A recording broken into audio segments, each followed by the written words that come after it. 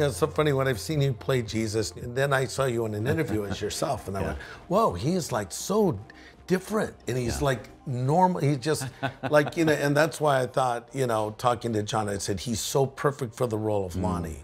The reason I brought it up is I wonder if people almost get like, whoa, this is like I'm talking to the guy who plays Jesus and almost like can't make the distinction or not.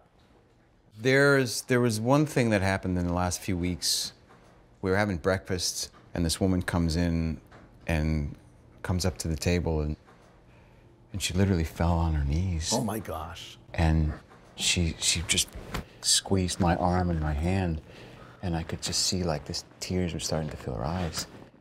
And I said, "What's your name?" She's like, "Jennifer." I said, "Hi, Jennifer. I'm Jonathan. So nice to meet you." And when I said her name, like it was like somebody else was calling her name. And then she started to weep, and so I didn't know what to do, so I just said, "Can I hug you?" She's like, "Yes." And I hugged her, and she just started to sob in my shoulder. And after a couple of minutes, like, she composed herself, and I said, "Thank you for saying hello." And she's like, "I've been looking for a sign. I've been praying for a sign from God, because my husband and I have an appointment to go to court to try to get our children back.